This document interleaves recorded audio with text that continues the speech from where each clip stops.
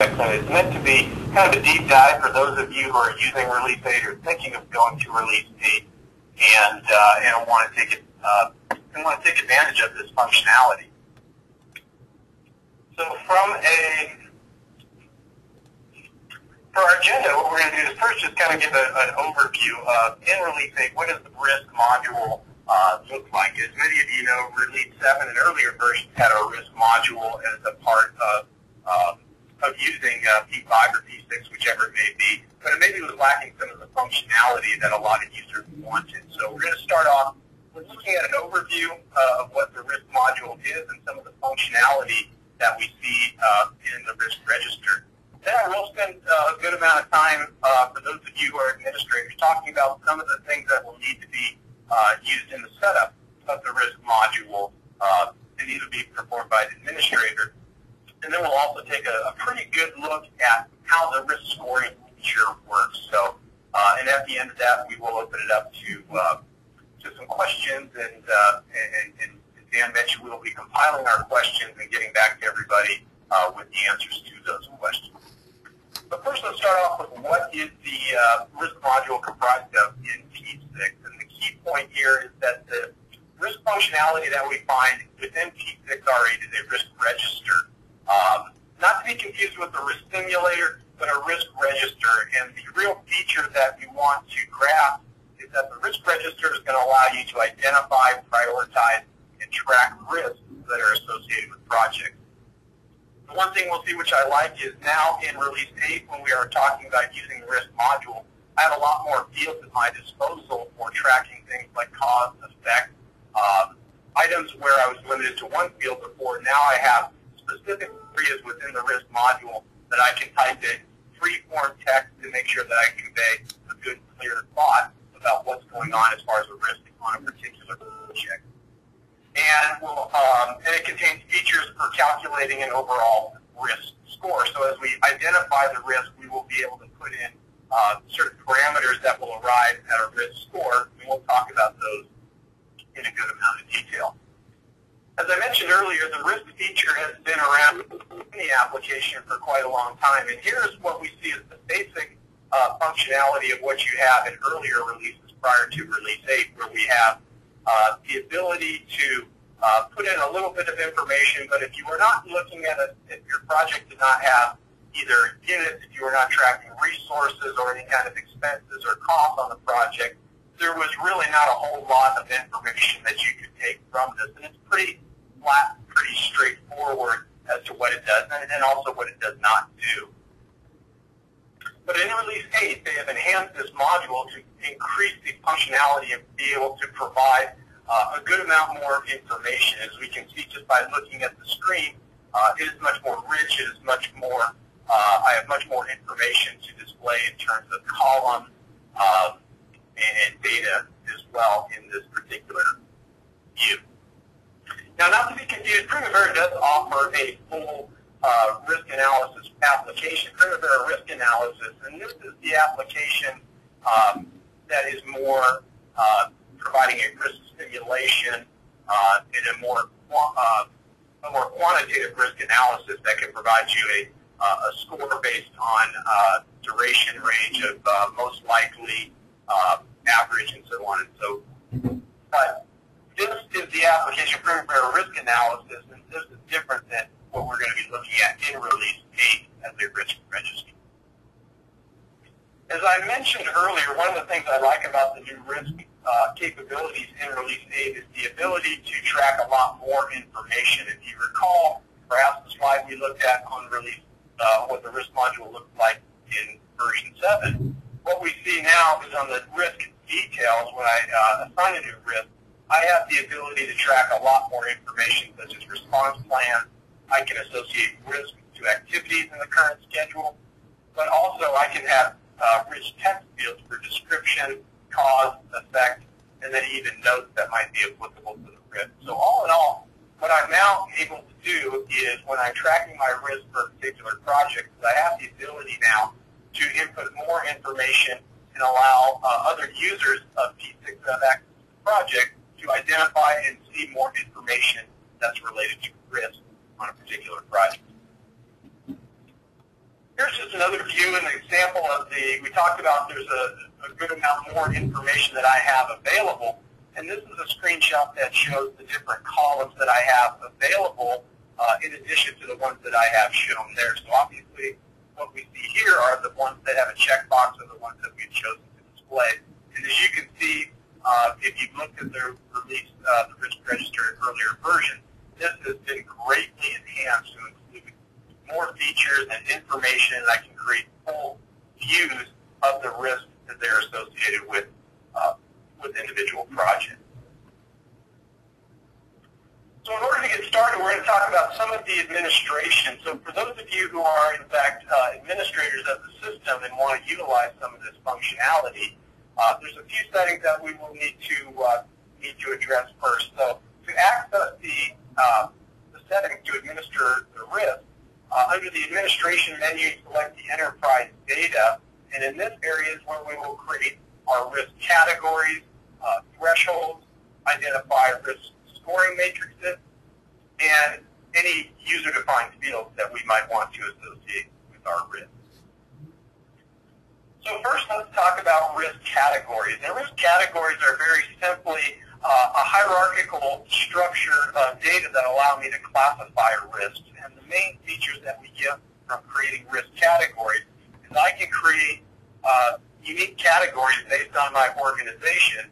And in the example here, we may have risk categories for environment, project management, contracts, people, whatever my risks may be.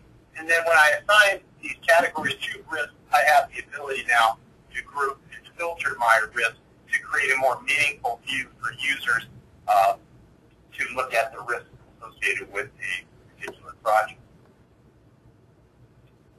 The next item that we will talk about are the risk thresholds. So what the risk thresholds mainly do is they facilitate the scoring component of P6R8.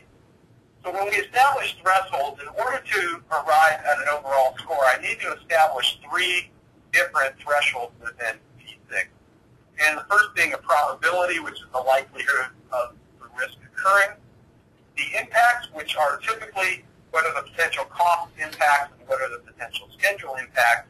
And then also a tolerance for the risk, which is basically how manageable we feel that the risk is going to be. And when we look at the tolerance threshold, this is where we are going to identify which values should represent red, yellow, or green, or whichever we want. We'll talk about how to customize your PID, which is a shorthand for probability impact diagram. But in order to create a risk score or quantify our risk score, we will need to establish these thresholds within P6. So again, this is another view back under the enterprise data in the section for risk.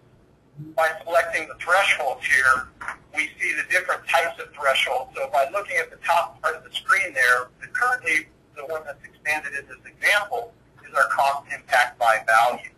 So I can create a new threshold, and then down below I have different levels of the threshold, and within these levels I designate what value constitutes a significant cost impact, a medium cost impact, or a low cost impact. And these are going to be what are used to aggregate the overall score by cost. And over on the right we see the different levels. Right now we have a 5 levels of potential of impact here. And we'll talk about how this is customizable. We can create things to different levels when I'm administering the system. So as far as our threshold levels, here's another example. Previously we were looking at the threshold had a 5 levels of cost impact. Here's an example. We were setting our threshold for a probability, and I set the threshold to the levels to be at 2. So if I were looking to create a more simplified view of my probability, whether it's either a high or a low probability, I can set the different levels of my threshold, and this way either have maybe a more simplified way of calculating the risk, or I can go into as much detail as I would like. And the values for my levels can range anywhere from 2 to 9. And these levels will be used in conjunction with our risk scoring matrix. So as we're learning about the levels here and how they are used in setting up our threshold, we'll see how this relates when we set up our overall scoring matrix. So once we have set up our thresholds, we then can look at the overall creating a risk scoring matrix. And in order to set up the matrix, we'll need three primary bits of information. Number one is we will need to give our matrix a name and then a size. And I have examples here, 5 by 5, 4 by 4. And what these different numbers mean, these relate to the level of either my probability and impact when I go to set up, when I go to create my my matrix. And then on the far right, we also can choose one of three different risk scoring methods, which we'll talk about in some detail here later on. But here we see just an example of a new risk scoring matrix that I've set up called the MTA risk scoring matrix, and it's a size 5 by 5, and I have assigned a probability threshold as well as specific cost and schedule threshold, as well as a tolerance.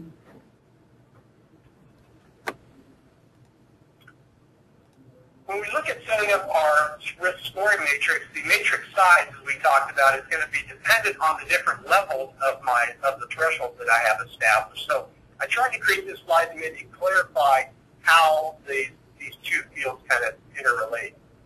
So when I create a new risk scoring matrix, I have one here that's just called testing, and I've established the size to be 2 by 3, and that's probability by impact. So when I click in the cell where it says probability threshold, only those probabilities that go to 2 levels will be displayed. And then similarly on the right, when I go to select my impact threshold, only those which go to 3 levels will be displayed there and available.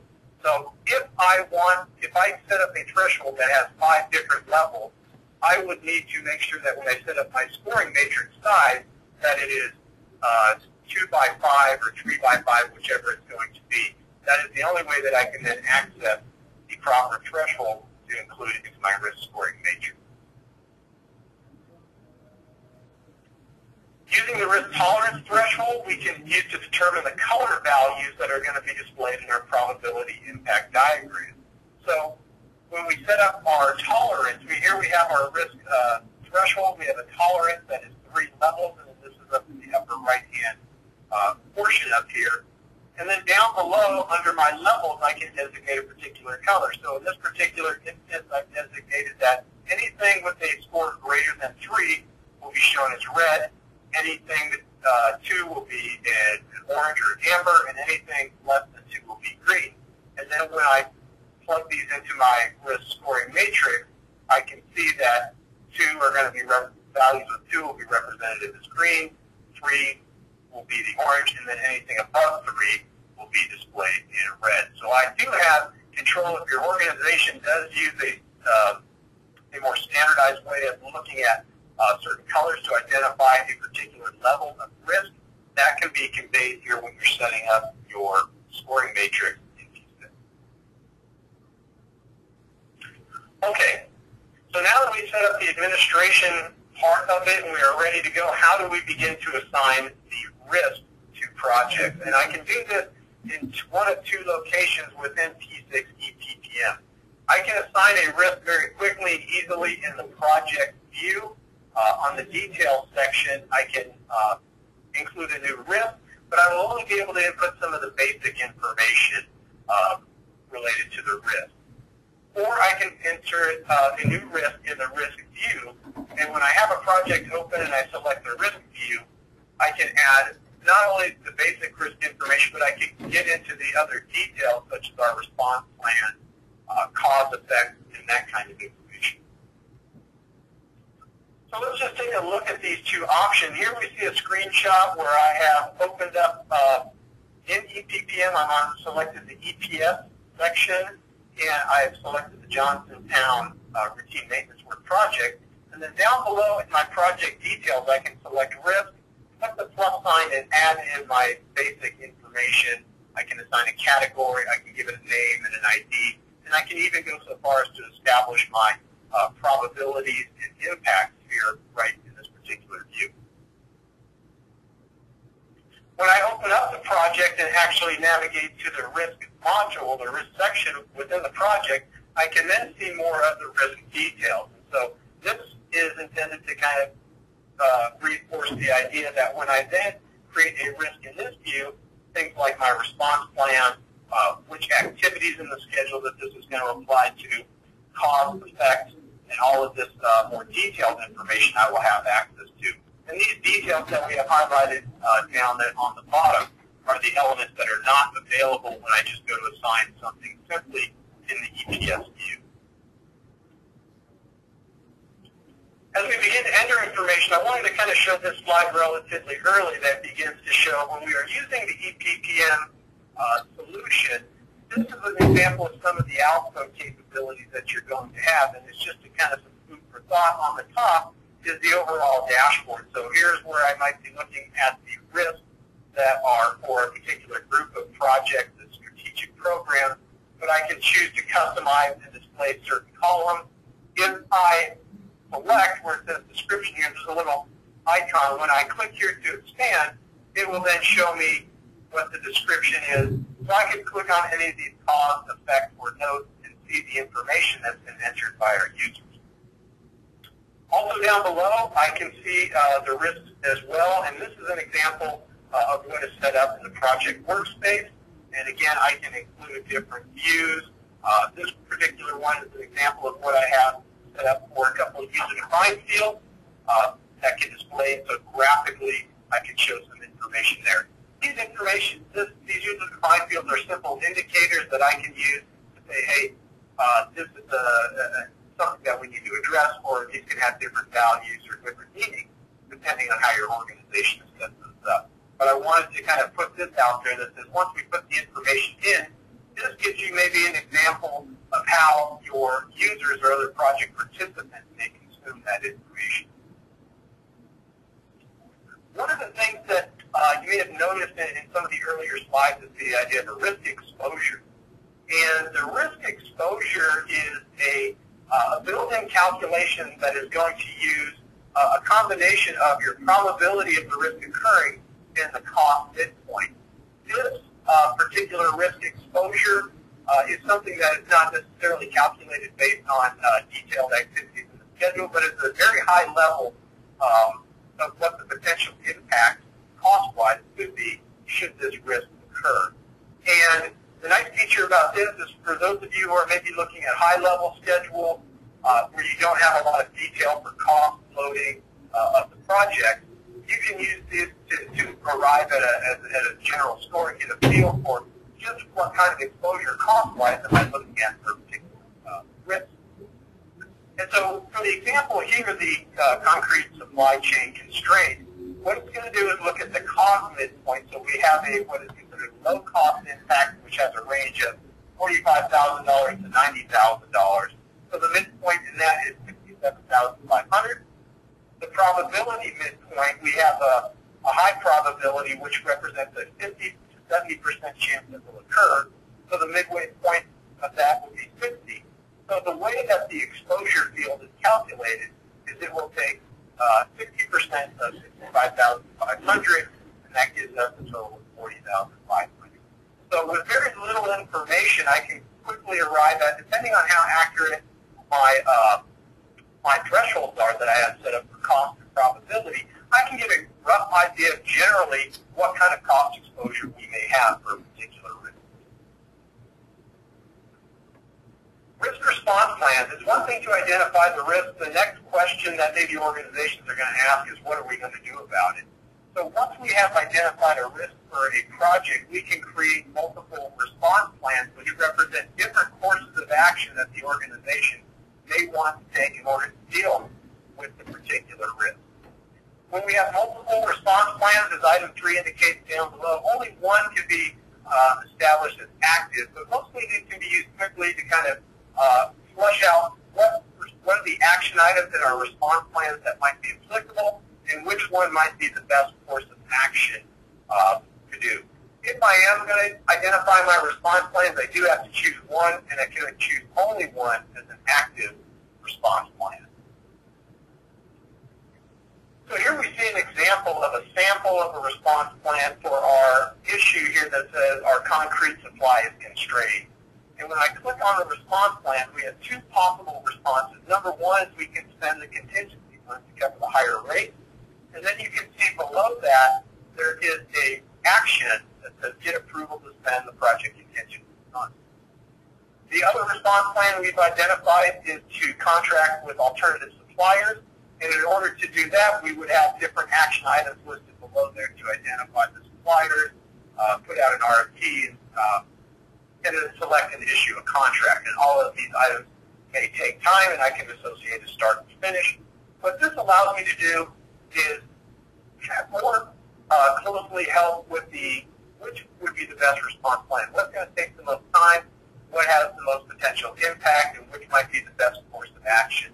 So in my response plan, I can see that I have two, and then the checkbox on the left-hand side, I can select one that is going to be my active response plan.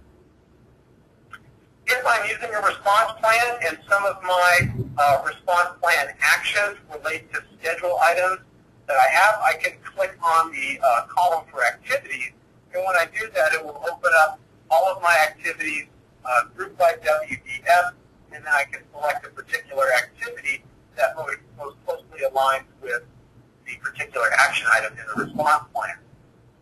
We've had questions before of can I associate it with an overall WBS?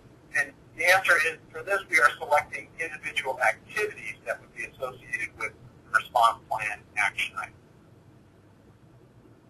At a higher level, at the overall risk level, I can associate one risk with multiple activities that are in the schedule as well. So here is an example where we are looking at risk ID R004, which is poor ground conditions.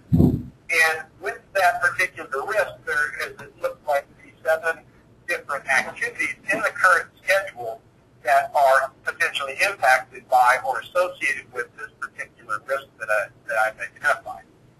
So as we can see down below, once I associate this particular risk to activities in the schedule, I can look at items such as remaining duration, what is the status of the activity, are these activities have costs, so I can maybe make more a better judgment of how much this risk should be either pushed out to management or how aggressively I need to pursue a potential response plan. Okay, earlier we looked at when we were setting up, we were looking at how to set up the risk scoring matrix, we looked at the different scoring methods, and there are 3 primary methods that will be used to arrive at an overall risk score. And they're highest impact, average impact, and average individual impact. So we're going to go through these one by one with an example so you get a sense of what T6 is going to do and how it arrives at the overall score. Because one of the things that is going to certainly happen should you choose to implement this for a project or a program is when you do decide to show the risk score, the question is going to be how does this score arrive at. So let's look at these one by one. What we have set up here is just a quick sample where I'm going to have 2 risks identified. There's a risk ID 375 and then one that I just have titled new risk. These are just risks 1 and 2. And in the next 3 examples, all of this information for probability, by schedule impact, and cost impact is going to be maintained. We're going to look at how T6 will look at the same information to arrive at unique project scores. So the first one we're going to look at is the risk score using the highest impact. And what it will do in the highest impact is, based on the probability, it's going to find the highest impact, and whichever that may be, that is going to be what's used to arrive at the overall score. So on our top item here, risk number 1, we have a significant probability. So I know that my score for this risk is going to come off of this particular line here, and it's going to be one of these values in my impact diagram. This particular risk has a low schedule impact, which carries a value of 6, but a significant cost risk, which is 72. So from one extreme to the other, when we are using the highest impact to score the risk, the overall score here is 72. And then similarly, for risk number 2, we have a medium probability, and I have a high schedule risk and a significant cost risk. But the significant cost risk for a medium probability is going to only give me a score of 24. So that's what's going to be represented here when we calculate the score. Using the average impact. When we use the average impact, we're going to use more of these values here on a 1 through 5 from low to significant. So when we look again, and again, this is my same probabilities and impacts listed up above, but now when we look at risk number 1, I have a low schedule impact, which has a value of 1, but I have a significant cost impact, which has a value of 5. So what the application is going to do is it's going to say that total 6, and I divide it by the number of impacts, which is 2, which gives me a total of 3. When I take what I have as severity 3, so my score is going to come out of this column here. My probability is significant, and that gives me a value of 18, and that's what's reflected here in the score. Similarly, for my risk number 2, I have a high schedule impact, which is here's a value of 3, significant cost impact, so I have a total of 8, and I divide that number by my number of impacts, so I have a 4, and my probability is medium. So my probability combined with the severity gives me a score of 12, and that's what is reflected here in my score for this particular item. Using the average individual impact, again, same metrics up on the top. This is going to use the actual values that are displayed in the probability impact diagram. So again, starting with risk number 1, we have a significant probability and a low schedule risk, and that has a carries a value of 6 in my probability impact diagram. The next one for cost has significant probability and a significant cost risk, and that carries a value of 72. So again, I will add those two values together for a total of 78, divide that by the number of impacts, which is 2, and that carries a score of 39. Down below on risk number 2, again, I have a medium probability and a high schedule risk, so that is going to give me a value of 6. And then I also have a medium probability and significant cost risk, and that's a value of 24. Add those together, I get a total of 30 and divide by 2, and that is how we arrive at the overall risk score for this particular item. One of the things that I've been asked is, does this roll up, does this information roll up or aggregate at a project level? And natively it does not, but within P6, within EPPM, by using calculated user-defined fields, I can manually do a little bit of input and aggregate these to an overall group, such as a group of projects that I happen to select. So in this particular example, I created a few project-level calculated user-defined fields and used a formula and a setting to arrive at a metric. But what I have here is an overall score, and this is just a sum of all the risks associated with the project. I can divide that by the overall number of risks, and I get an average. And in my calculated user-defined field, I can assign this average or the score a metric based on what the value is. So maybe something greater than 20 would be displayed as red, something less than 10 would be green, and something between 10 and 20 maybe is a yellow. So this is a quick way that I can set these fields up, and the only thing I would really have to modify are these two elements right here, and I can simply mirror this column one to the other, and then all I simply need to know is how many risks are associated with the project, and then this screen can be here. And this way, when people log in and see the EPS view, we can get a very quick look at how many risks and what the maybe general overall risk is for a program when we roll. One of the things that when I was kind of going through and beginning to look at the risk module is the probability impact diagram, and I wanted to know, well, could I customize this? And I found this particular screenshot and just doing some research over the internet of a typical 5 by 5 matrix. And different from what we saw in P6s where that matrix went to 72. This one only goes from 1 to 25, which in a 5 by 5 matrix makes a lot of sense. So what I wanted to point out here is that I can basically, if this particular screen is how your organization likes to view their risk by different levels and the different severities, I can mimic this in P6 by creating a 5-level tolerance.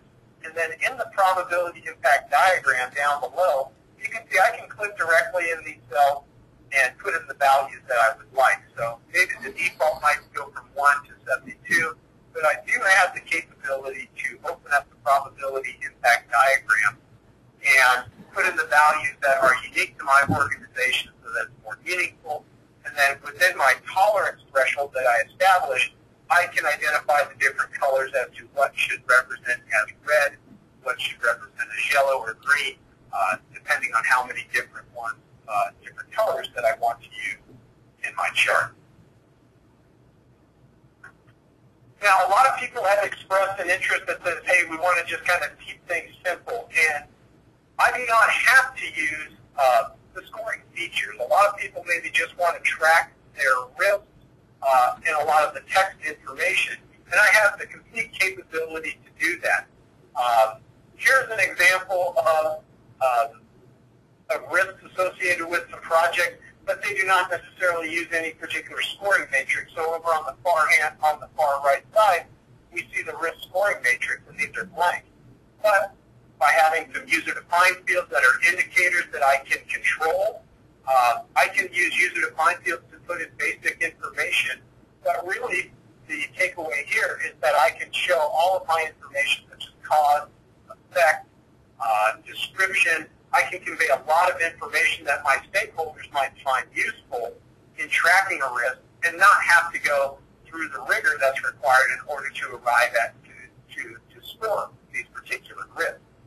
So this is something that can be used by anybody right away. For those of you who are using Release 8 or are thinking of upgrading, putting in place something that is as simple as this that conveys high-level information, this is just very easy to do, and it takes a lot of the pressure off the administrative functions that need to take place. This is very simple, it's quick, and it's easy to do, and can be done by anybody who is using P6 Release 8. So just to summarize what we've been through, the risk module provides a risk register for use of the P6 Release 8. Access to the functionality that we've looked at here is available within the ePPM solution or the P6 web. The functionality, notice that none of my examples or screenshots are resident with the P6 client application or your optional client users. In order to use the risk scoring matrix for any particular project, we need to set up our risk threshold and administer. And the main goal when using this is to view and communicate risk information effectively for all project stakeholders. But the advice really, and the takeaway from this, for those of you interested in using the risk features, is to start out simple, build your knowledge of the application and what it does, as well as your organization's goals in measuring and quantifying the risk, and then create custom solutions that meet your needs, whether it includes the scoring matrix or whether it's simply tracking the information. This is something that has a lot of capabilities, and I encourage users to start out simple, begin using the application, putting in the basic information such as cause and effect, things that people can use, and then gradually grow into the functionality where we want to assign our probabilities and thresholds to arrive at an overall score, so that this can be an evolving process that aids your organization in managing risk associated with the project. With that, do we have any questions? We did have a couple of questions that did come in, Brian, and actually you just answered the first one, but I'm going to ask it again just to quantify it. Is this only available in the web version? And if it is available in the client, how much functionality is there, if any? it is not available.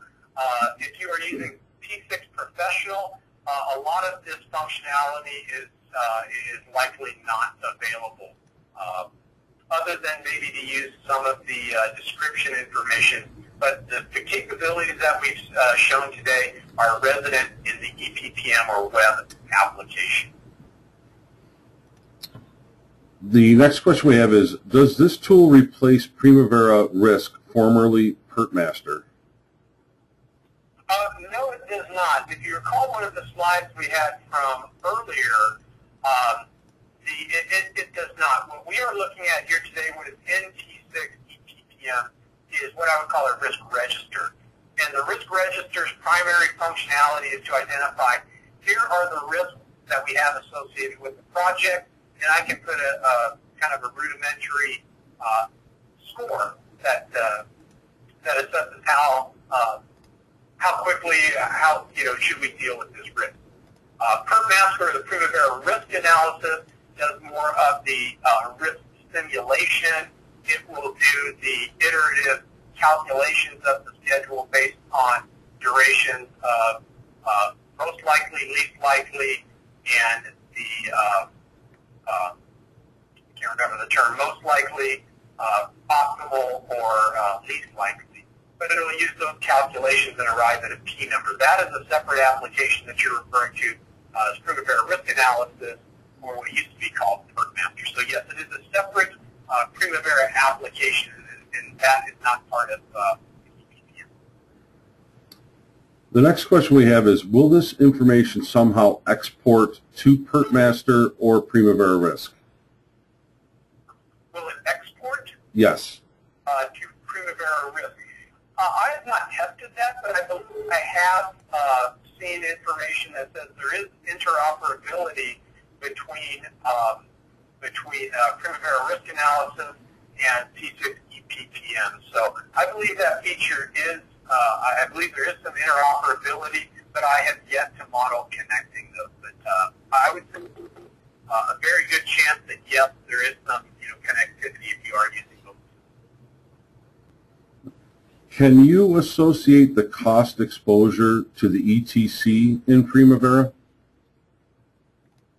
To the ETC. The cost exposure field that we looked at is manually calculated. If you wanted to do that, my guess is that you would have to do that manually. So what you might do is you could take that the cost that is on the exposure and export that to Excel, and then manually take that information and update an estimate to complete for business certain activity, or whether it was on a WDS summary type of activity. You could do it, but it would have to be a manual process. That exposure won't natively link to an activity. The next question we have kind of touches base on what we talked about just before with the export to PertMaster or Risk. Will this risk register import into Risk, or do I have to recreate it in Primavera Risk? Again, I think there's some interoperability when you connect the risk analysis to it. So, it's a good question that I would have to try to model. But I would not think you would have to create separate ones. If you had a project that was linked or exported from either P6 into the Primavera Risk Analysis tool, I would imagine you would not have to recreate those particular parameters. But again, that's something that we would need to test. That is all the questions that were submitted, Brian.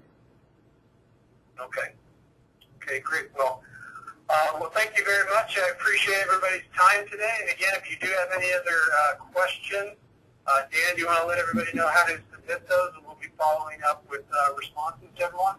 Sure. You can email me directly at dbeck@drmcnatty.com. We are also going to put together the follow-up that all registrants and attendees will receive, which will include the question and answers log. We are going to also forward a copy of today's slideshow presentation and a link to the recording of today's webinar that you can share with any coworkers or colleagues that you may think this information may be relevant to. And I expect that to go out in the next couple, 3 to 4 days.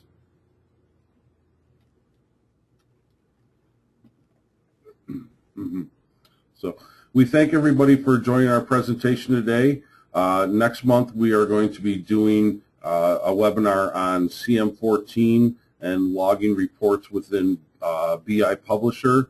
You can find the link in our webinar where you can register for it.